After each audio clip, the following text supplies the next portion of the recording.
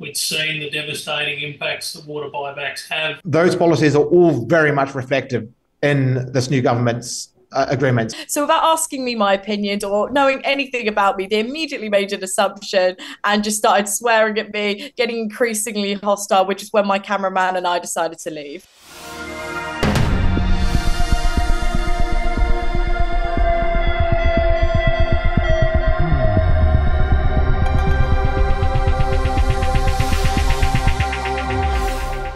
In the now famous words of James Carville, advisor to then presidential candidate Bill Clinton, it's the economy, stupid. The economy is to us like water is to a fish. It's all around us all the time, and when everything's going well, it's very easy to ignore. It's only when it starts to go wrong that you even realise that it's there. I remember in the lead up to the 2007 federal election, the one where Kevin Rudd won, a friend of mine, who happens to be a raging lefty from the arts scene, was objecting to the then Prime Minister John Howard's campaign. Howard was campaigning on his economic record, the fact that the country was debt-free and that opportunity abounded. My lefty friend objected and said that there's more to life than the economy. My reply? That's easy to say when the economy is good. But when the economy goes bad, that's when you realise that, in the words of James Carville, it's the economy, stupid. And there's no question that our economy has started to go bad. I've spoken at length about the fact that there's nothing magical about Australia, that if we make the same bad choices that other countries have made, then we'll get the same bad consequences. We're not immune to the consequences of our actions. And sadly, we're seeing proof of that now. In Venezuela, one of the world's worst basket cases, more than 40% of Venezuelans are now malnourished. In Argentina, which has suffered under a big socialist government of one form or another for decades, more than 40% of people are in poverty.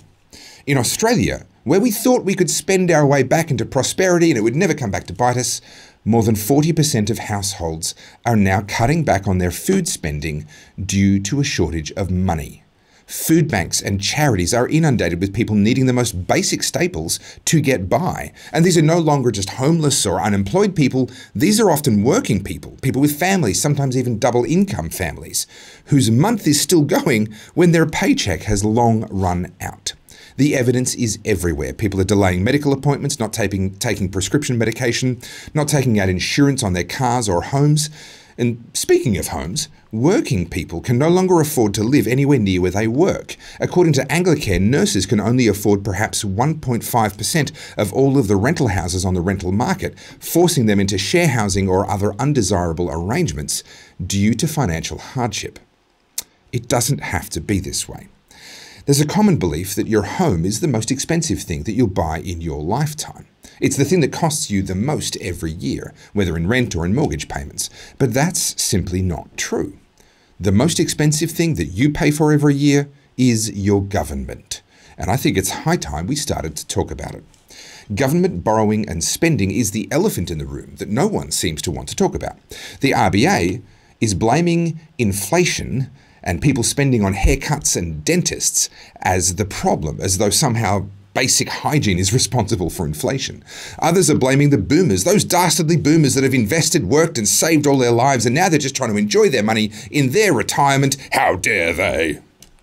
But of course all of that is just divide and conquer strategies designed to make sure that we never recognise the real problem, the one that is literally staring us in the face. It's the cost of government, stupid. I first covered this problem 10 years ago in a video titled The Forbidden History of Terrible Taxes. In that video, I added up all of the visible taxes like income tax and GST, plus the less visible ones like payroll and stamp duty, plus other fees and charges that we pay or which businesses pay and then charge us for in the shelf price. And the startling conclusion was that, well, here's me from 10 years ago to explain it to you. It's important to ask, just how much tax do we pay anyway? Just how much? That's a good question, and I'm glad you asked. The median Australian full-time wage is $54,750, of which you pay $9,340.75 in income tax, leaving you with $45,409.25 to pay your bills. And that's it, right? Tax is paid, the rest of your paycheck is yours. Except that it's not, because you also pay about $2,530.30 in GST every year. And then there's fuel excise, and of course we have to pay our council rates, and the same goes for stamp duty, and the list goes on. Already our median wage earner has paid over $17,000 per year towards the cost of government, but we're still not finished. If you want to know what the full cost of government is, then you have to include all the indirect taxes. These are taxes you don't see because they're paid by businesses, but they increase the cost of doing business, which is another way of saying that they increase the cost of everything you buy. And then, of course, there's all the red tape and regulation, the compliance costs, the millions of man-hours spent by businesses every year filling out paperwork to keep bureaucrats happy, all of which is paid for in the end by you, the consumer.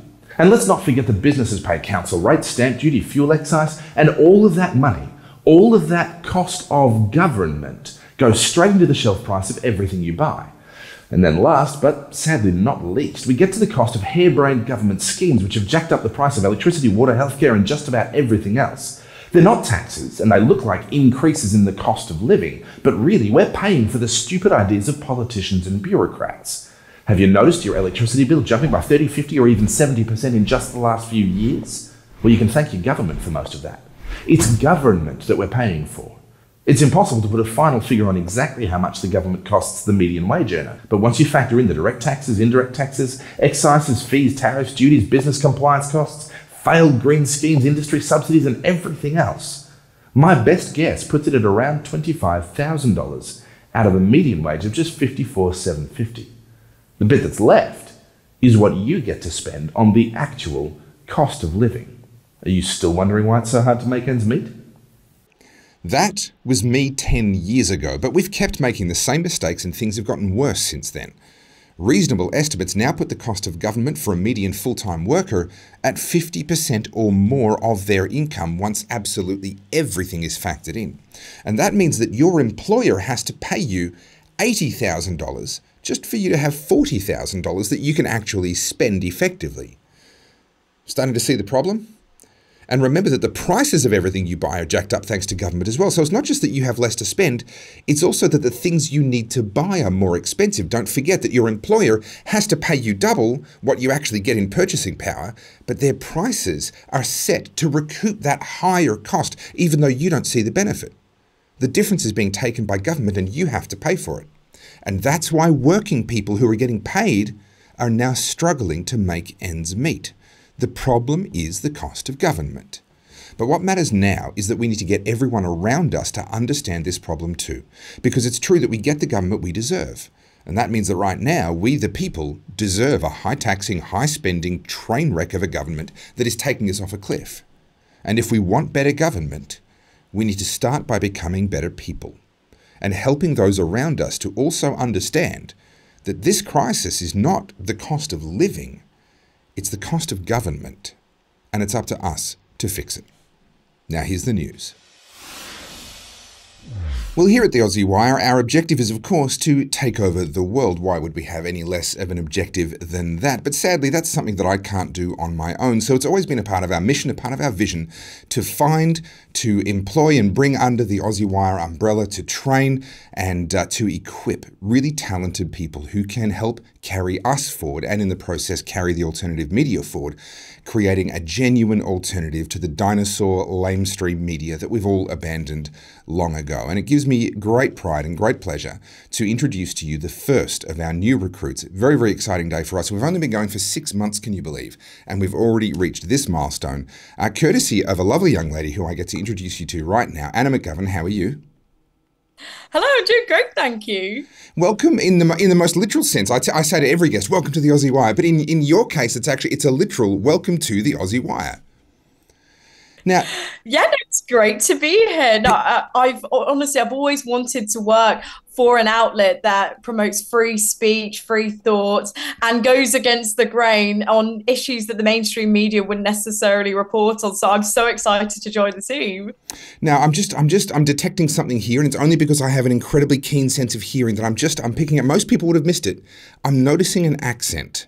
Whereabouts are you from, and what brings you to Australia? So I'm from the UK, from London, And I'm here in Australia because it's something I've always wanted to do. My parents came over here over 10 years ago.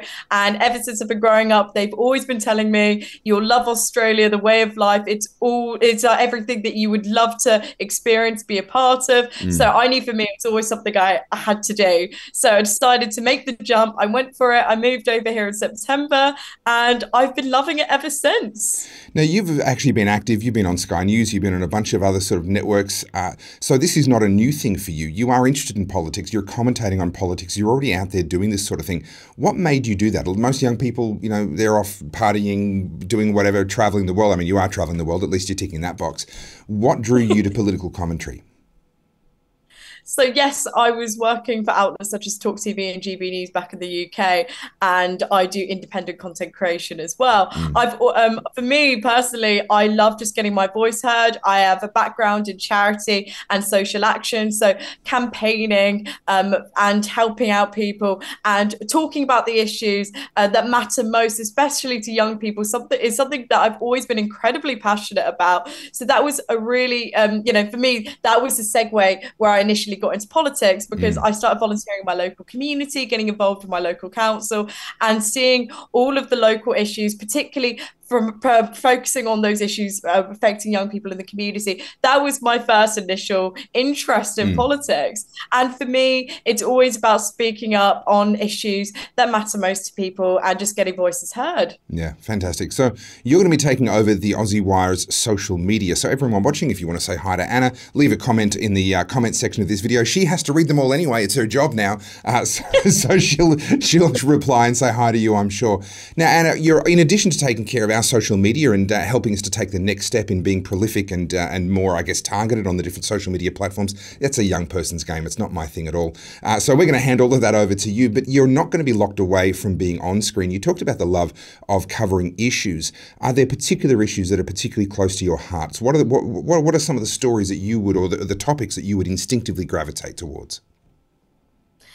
So for me personally, I'm very big on reporting on the issues concerning the culture war, because I think it's something that we're really big in experiencing right now across the world. And this is something that I was doing predominantly in the UK. I think, for example, gender ideology is an increasing issue that's not only affecting, us adults in the modern day world, but it's now actually coming into schools. We're seeing children now being introduced to this at a very young age. So for me, it's been about, raising awareness on these issues. I've been going, for example, to Posey Parker's Let Women Speak events every month in London, which was a platform to raise awareness of women's stories for their backgrounds and how gender ideology has had an impact on their lives and their children's lives as well. So any issues concerning the culture war, politics, Westminster, and not trusting the government, I'm your go-to girl for that. Well, I'm glad you said culture war, because I honestly, I know it's important, but I just don't want to cover it. I don't want to touch it. It just makes me too angry. Let me tell you a quick story. There's a young lady I want to introduce you to. She lives not far from me. She's just graduated from high school, and she nearly didn't. She nearly got kicked out of her school because she lost her temper over the fact that they were putting kitty litter into the ladies' toilet stalls. Now, I've heard urban myths and rumours of this sort of thing happening because they have furries in the school, people who identify as animals. I've heard rumours of this, and then now finally I've actually met somebody, and she looked me in the eye and she said, I saw it, I was there, this actually happened. She nearly got herself kicked out of the school because she reacted, as you can imagine, with absolute disgust. So this sort of stuff is real and it's going on. It's very important to cover it. So I'm very, very happy to have you as part of the Aussie Wire team, because I'd love you to be the one that introduces that interviews that young lady. Because if I do it, I'm going to lose my temper. It's going to make me too cross and I'm going to be unprofessional. And it's much better if you do that for us. Now, before we close out, you actually started work early. You were doing overtime before you even started. You just came on board. Literally this morning was when your contract began. But last weekend you were out there and covering. Well, tell us, before we show the video, tell us the event that you were covering. So in Newtown, Sydney, there was a big march taking place called the Trans Day of Resistance, which I just so happened to come across being advertised. So I decided to attend it with my cameraman just to see what was going on and what the trans activists were advocating for. They'd set up a Facebook group advocating for 5 core principles, and it was all about trans rights. And for me, I just wanted to find out, what does that actually mean?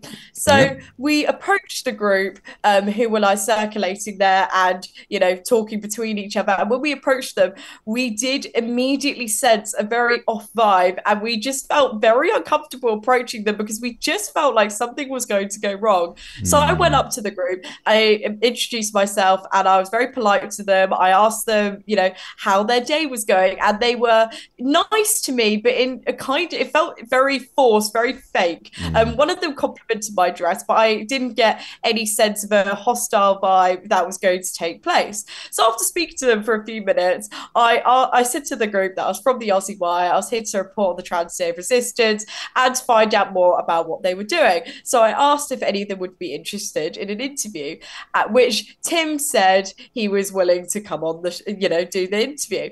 So we do the interview together. He was telling me he was a non-binary person and, you know, what trans rights meant to him, what the day was about. And then I got interrupted several times throughout the interview. Well, Anna, oh yes, we've got the video, so let's just play that and people can watch it unfold. So I'm here with Tim. So we're just asking, like, why are you here today? What is the Trans Day of Resistance? Hi, so Trans Day of Resistance is a little bit of an offshoot of Trans Day of Remembrance, which is on November the 20th. Basically, we're not only just honouring the lives of trans people in our community that have been lost, but we're also trying to fight for their right to be out in the community, for our right to be in community, for our right for trans liberation. Okay. At this point, so friendly what enough. does... What? yeah. No, different group. What are you talking about? Right wing? What are you yapping on? This is where it starts to get a little hostile. The mood starts to turn. Okay, no problem. So what does trans rights mean to you? Well, I'm a proud non-binary person, and I guess trans rights means just being able to, you know, come out here and proudly proclaim, you know, my name is Tim, my pronouns are they, them. I want to be seen like that. I want to be acknowledged by that in, you know, at uni. I want to be acknowledged like that at home, at my workplace. Just, you know, I want to be who I am unapologetically and with no discriminatory practices put against me. I want to be able to, you know, seek any sort of gender affirmation that I want to be able to for free, because that's, you know, that's a medical right. So on the Facebook group that was set up for this event, one of the principles that you advertised here in, like, I'm brand new, I start next week, I'm here literally just to cover it, I saw it last week, I'm I'm honestly just... So they're blocking the camera. Not edited. And you're over there talking to the group, and this woman here, or person, I don't mean to misgender them, this person here has come over and is just actively trying to make sure the camera can't see anything. Don't give them the time and energy. I didn't actually realise this was going on because I went over to talk to the group to see what was going on, what were they shouting about, and they went from being, you know, just to get nice to me, to swearing at me, you know, kicking off because they were assuming us the right-wing media. I was there in bad faith, and they'd claimed that an earlier group had come to the march like earlier that day and pretended to be nice when actually they were just there to report on the event. So without asking me my opinion or knowing anything about me, they immediately made an assumption and just started swearing at me, getting increasingly hostile, which is when my cameraman and I decided to leave. Last time I checked, the entire purpose of holding a protest or these sorts of highly visible events is to raise awareness and to get people talking about you. You've showed up to talk about them on the Aussie Wire and to give them exactly the thing that they want. So clearly the only people that they want to talk to are the people that are sycophants. They're already on their side. Exactly. And if you're holding a protest, surely you should be able to have conversations with people who are going to disagree with you. And I think this is the problem that we have in modern day society, that we can't actually have a sensible or polite conversation about anything anymore. I went there in good faith. I tried to talk to them very politely, very calmly about why they were there, trying to learn more about their opinions and what the whole ethos of the event was about. And just because they made one assumption on the basis of a Google search of the Aussie Wire, they did not want to talk to me. And for a community that says they want their voice to be heard, they did not want their voice heard there.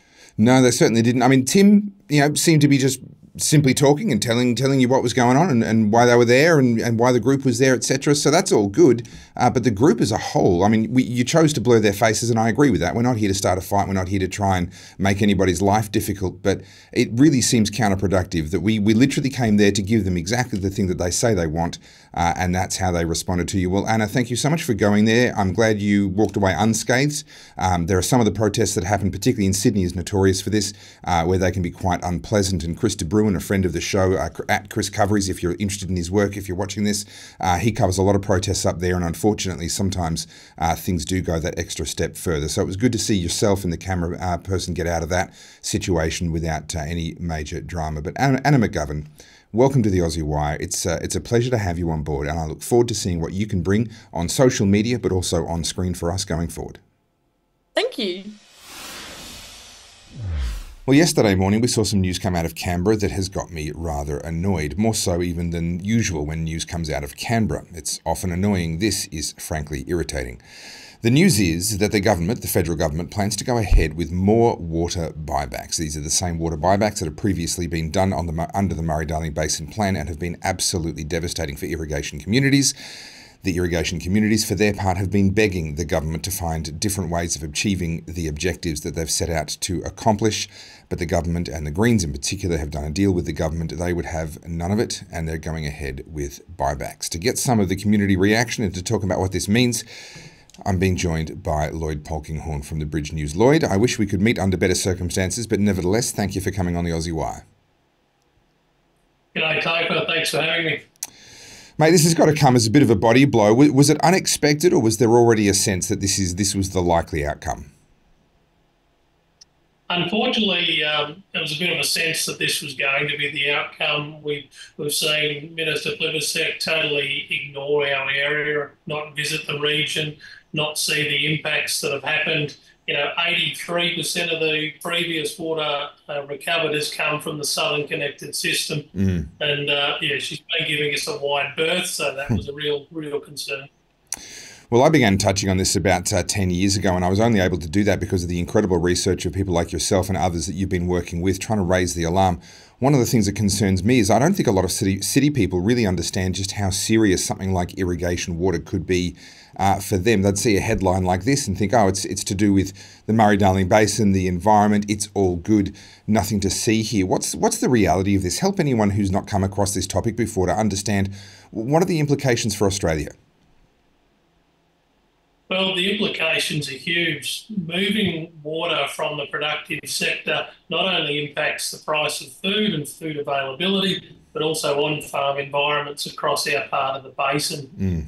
Quite a lot of areas that are being targeted water buybacks are historical irrigation areas. That's where water flowed already, and then it was regulated and metered and on part of the floodplain. So we had bird life and frogs and goannas and all manner of creatures that exist on these farms. And then we also apply water in a timely manner to produce food and fibre, to feed and clothe people. Really well-run systems. So they were historically gravity-fed systems. So in a time where we're worried about cost of energy and carbon, these were gravity-fed essentially from the source to the farm. Yeah. It's quite an astonishing thing, and it's one of those areas that took me a very long time to begin to get my head around, and we can only really touch on it very lightly here. I want to touch on two things that really got me fired up, and I apologise. I'm gonna rant a little bit here, but this stuff really, frankly, pisses me off. This is an extract from the ABC's coverage of this from yesterday morning. It says, according to Senator Hanson-Young, a South Australian senator, the Murray-Darling Basin Plan has not delivered what it promised to deliver. Now, of course, the draft plan was released in 2012 based on the Water Act of 2007. And I've got to say that that Senator Hanson-Young completely misunderstands the plan here, because the Murray-Darling Basin Plan could not deliver what was promised. The means of action, the mechanisms, these water buybacks, removing water from productive use, could not accomplish the triple bottom line that was promised. Now, let's cast our mind back. We were promised it was going to be good for farmers. We were promised it was going to be good for the communities in which the farmers lived and worked, and we were promised that it was going to be good for the environment. Now, I happen to agree with Senator Hanson-Young here that it has not delivered on those promises. What's the reality, Lloyd? What's the reality of those three triple bottom line outcomes that it was supposed to deliver on? What's actually happened? The Basin Plan's been a wrecking ball for our communities. We've got countless social and economic studies that have demonstrated the loss of jobs and industries, and also the broader impacts to mental health and schools and footy clubs to communities that rely on irrigation. Now, at the heart of the plan, the Basin Plan is identifying small sections of publicly owned environment to save while discounting huge portions of the basin. We are a giant basin, and we all agree that it has to be healthy, but we have to look at it in a in an integrated way. You can't just focus on recovering huge volumes of water without a plan on how to deliver it, where it's going, how you get it there. Like we've already seen the Murray here at Barham, we've lost 15 metres since 2012 of riverbank.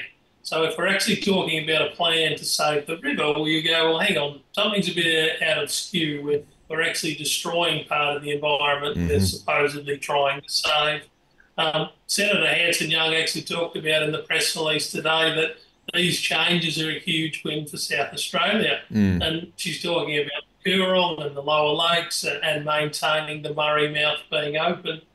Now, the MDBA already have 4,622 gigs of held environmental water.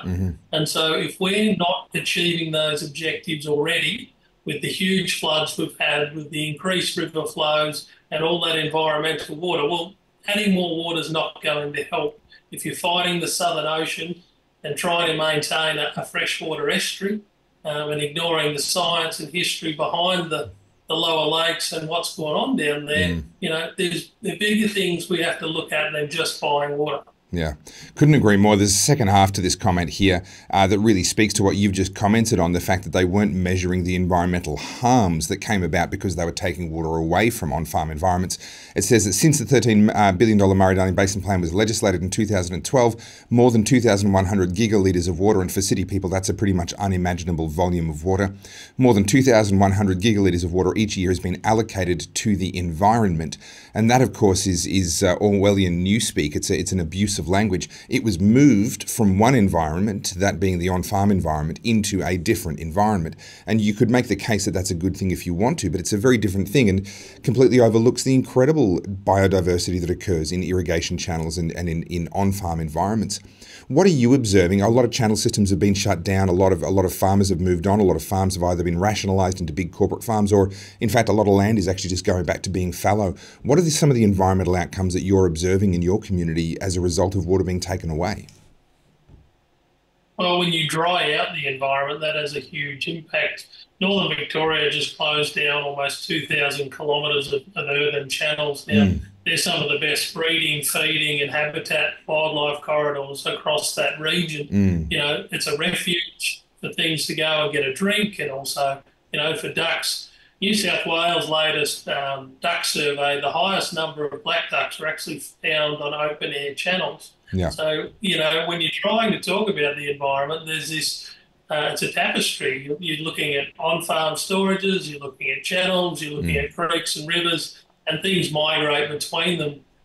As water left irrigation districts, you know, the huge ibis flocks that we get from the Kerrang rookery, you know, you'd see them start to disappear because they'd once come and actually feed on irrigated pastures like dairy farms and sheep farms, chase all the spiders and bugs as farmers were irrigating, and you remove that water and that has a knock-on effect. Everything is interlinked.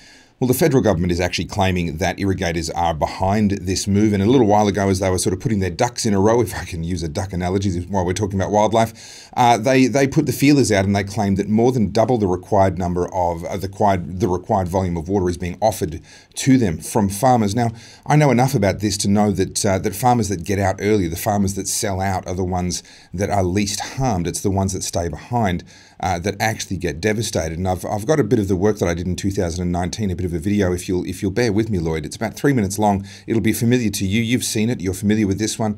But I know a lot of our viewers won't have seen the full 10-minute version that it originally was. And I think while we're thinking about these farmers that are agreeing to sell their water, we need to think about the farmers that are left behind. And it's going to look a lot like this video from 2019. I know city people now want to know where their food comes from, but I don't think they really do want to know where their food comes from.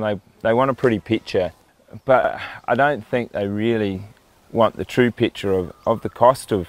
There's 1 or 2 farmers every month committing suicide. Yeah, well, this is a really good farm, and it's known to be one of the best farms in the district. The challenge is we can't afford the water at the current pricing. put on the place to make it pay, you know, like. Water security is what the backbone of the farm's based on. And when that's swept out from under our feet, it's very hard to have a business model that is successful. We have lost 40 farms around here have sold their cows. Nearly every shop in the Kerang and in Kahuna is for sale. So our local real estate agent, he goes, what do I do with these farmers? He said, this week I've had 3 farmers. He's saying to these people that are 50, 60 years old, your farm's worth $600,000, and they turn around and go, well, we owe the bank $700,000. Like, they've actually ended up with nothing. They've busted their guts for 30 years for nothing. The first lot of temporary water I bought for this farm was $4 a meg. This year, water got up to, you know, over $600 a meg. So the milk price is okay, but it doesn't cover those input costs. You know, currently our cost of production is much higher than the income we're receiving for our milk. For how long we can do that, you know, it's something you can't do for very long. Oh well, it just depends when someone wants to close the door on an account that we owe money on, you know, like that's the reality. It can be tomorrow, I guess. it's sort of, you know, we got 2 young kids, and it sort of puts a strain on your marriage, and you know, you're wondering what you're doing it for, and then you want to keep in it because you have to, really. Like, you've really got not many other choices, and we do like doing what we're doing, but you know, like after the last 12 months, there's a question there. It's, do we love it enough to keep going backwards with wondering about your future every day, wondering about where your kids are going to be, all that stuff? Imagine me passing on this debt to my children. How are they going to farm with this sort of debt, with this pressure, with this unknowing whether they're going to get water or not, year upon year? How one would wish that upon their children.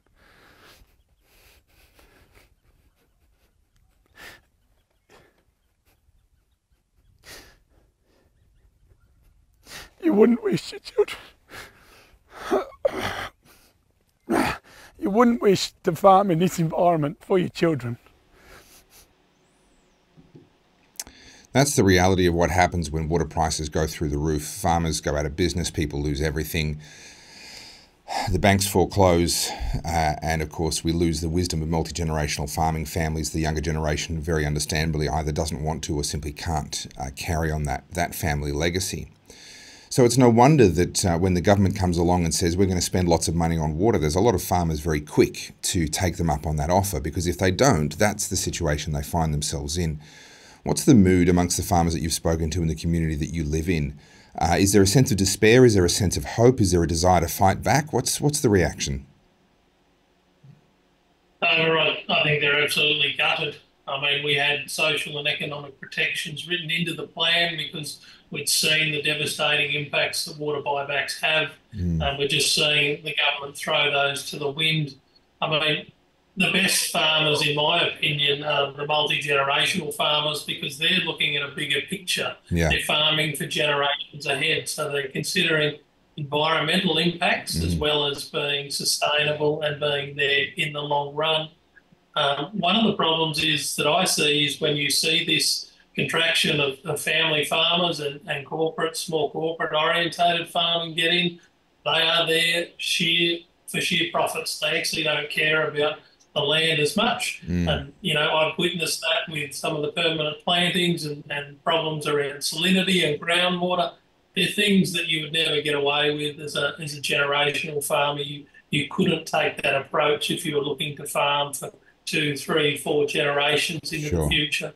The other thing we're seeing is the cost of water. Like, water has exploded. When I first went home to the farm, it was like $300-400 a meg for permanent water, and that same water is now $1,800 a meg. You know, the return of the commodities hasn't tracked that growth, and so you're being backed into a corner. And so for a young person, they've essentially got to inherit or come from some amazing job elsewhere to have the capital to enter the market. And the other thing that story doesn't talk about is when they're flocked with people wanting to sell water, well, you know, farmers are only one percentage of, like, a small percentage or a percentage of the water market now, because we know that institutional investors make up quite a significant number of water holdings. So when you see an article where, you know, irrigators are flocking to sell water, well, that could be, you know, foreign pension funds, or that could be someone sitting in Melbourne. Yeah, it may not necessarily be irrigators, but it'll be someone who's looking to capitalise on their returns. Only too happy to cash in on the misfortune of our farming communities, and this is only going to make the cost of living crisis worse. If you think the groceries are expensive now, just give it another 2 years while these water buybacks unfold. Lloyd, I hope one day to be able to chat with you under happier circumstances. I'm certainly going to continue this fight. I've been involved in it now for 10 years. I know that that's not a lot of time compared to some people who've been in it for 70 years, their entire lives. But we need to keep fighting this. It's too important of an issue to let it go. I'm going to put some links into the description of this video. But before we wind up the interview, Lloyd, how can people find you, and where can people find organisations that are helping to push back on this issue? Yeah, look, I really encourage people to get involved and actually follow some of the groups who are advocating for family farmers and their environment. Speak Up for Water is a great one. You'll be able to find their Facebook page. You can find, I did a 300-kilometre walk to try and raise awareness of what was happening to family farmers. That's Lloyd's Walk for Water. Yeah, so if you follow along, try and get involved. You know, there's a diverse range of issues across the basin. It's such a big basin, and that's why it's important. I think these communities have a chance to have their say and fight for balance. That's all we want. We want a healthy, balanced plan that's good for the people who live here and the environment we love. And yeah, we appreciate your work too, Topher. My pleasure, Lloyd, and I look forward to speaking to you again in future, hopefully under happier circumstances. Thank you so much for coming on the Aussie Wire. Thanks, Topher. Well, it's been a busy election season. Of course, Javier Milei just won. The Libertarian candidate just became the president, or the president-elect of Argentina. He starts in early December. We just saw Geert Wilders get up in Europe. And now we're going to cast our mind back about 6 weeks, ancient history, if you will, to the New Zealand election. You may remember we had Jonathan Kennelly on helping us to try and understand what was going on in our little brother, the easternmost states of Australia, and their very different political system. I left that interview just about as confused as I came in, but one thing has become clear, that after 6 weeks of wrangling, New Zealand does once again have a government, and Jonathan Kennelly joins me to try and help me once again, take two, to try and wrap my mind around how you guys do politics across the ditch. How are you? Very good, thank you, Christopher. Help me to understand what's happened here. There's been weeks and weeks of negotiation because there was no party with an outright majority. What's the conclusion to that been? The conclusion is what looks like to be a pretty solid, stable, unified government of National, New Zealand First and ACT. And really they've come across as being, none of them are regretting the 6 weeks that it's taken to get through, because they all seem very happy with the outcome. And to be honest, I am too, and generally speaking, anyone who voted for those three parties seemed to be pretty stoked, to be honest. Just hearing people I don't know, hearing conversations in public places, everyone's just rather pleased to have competency in general back in government. Well, it's an interesting situation in New Zealand. There was a time, we discussed this last time, there was a time not so long ago when New Zealand, the dollar actually reached parity with the Australian dollar, and a lot of New Zealanders that had come to Australia for opportunity were actually moving back home. We saw that change quite a lot with the Labor Party come in. Of course, Jacinda Ardern became famous with her approach to COVID lockdowns, etc. But it wasn't just that. It was also economic management and other issues. Your inflation is relatively high, and that's one of the things that is, I'm told, sort of drove the swing back towards the National Party. To what degree do you think economics and the economy kind of handed this win over? Almost 100%. In terms of the votes at National and ACT, those two parties, it was economic. No two ways about it. It's just too obvious that it kind of sucks and we're heading in the wrong direction.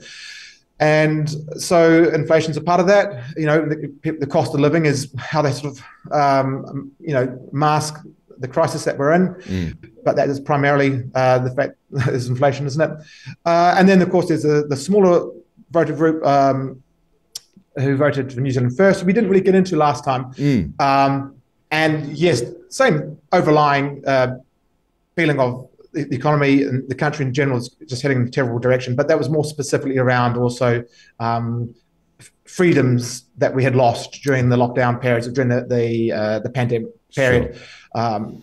So that's sort of where that third party, New Zealand First, comes into play as well. So you've got a new Prime Minister, Winston Peters, head of New Zealand First, is the Foreign Minister, if I've read up correctly, and it's actually a shared Deputy Prime Minister role between the leaders of ACT and New Zealand First there. Do you think that this is going to play out all the way through a term? We see in European countries where, similar to New Zealand, minority governments are not uncommon occurrence. They can be very unstable. You've expressed optimism that this union is going to be stable. Do you think that will hold over the test of time? It would appear so, and I think there's a lot of faith amongst the voters of the three parties that is so. You can. There are significant differences, but there's major overlaps between the three, and so they're all very intelligent individuals, which also, of course, as you know, and I both know, leads to greater propensity to clash as well. But they're also intelligent enough to be pragmatic. Right. So I've lost what your question again. No, that's all right. Just in terms of going forward, obviously stability is important. We want to see if these people are actually going to do a good job. It's the same thing that I said about Javier Milei. I mean, is he going to have the support of his own parliament to be able to ram through the reforms that he wants to push through? I mean, in this case, at least they've got a majority. It's a single house of parliament. They'll be able to do what they want as long as they stay united. But really, that becomes the question. That's right.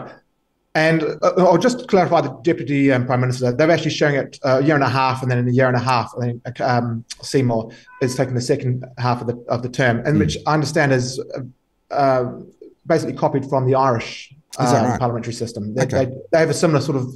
They also have minority parties, so it's not unprecedented. It's done before. They've got a template to work with. But yes, stability is part of economic prosperity. So I don't have a problem at all in terms of these guys getting together. They've all come out quite excited with what the wins that they've gotten. So I don't think there's the general feeling amongst the people that I've spoken to anyway is that these are competent men who know how to keep things under control. I was reading some reporting and trying to get my head around this new government and what the implications would be. Now, this is from Al Jazeera. It has to be taken with a grain of salt, of course, as all media does. But I did notice something that did strike a bit of a chord with me and cause a little bit of a cause for concern. Just going to read here. The Conservative National Party won over voters by promising relief for struggling middle-income New Zealanders. That usually means government spending, packages, those sorts of things. And to bring historically high inflation under control while reducing the country's debt. And I can't help but think that those are three at least somewhat sort of exclusive objectives here. We're going to spend money on cost of living relief whilst bringing the debt under control. Well, spending drives inflation and spending drives the debt. What are we looking at here? Is this a misinterpretation of their policy platform, or are they really going to be trying to juggle all of those balls at once?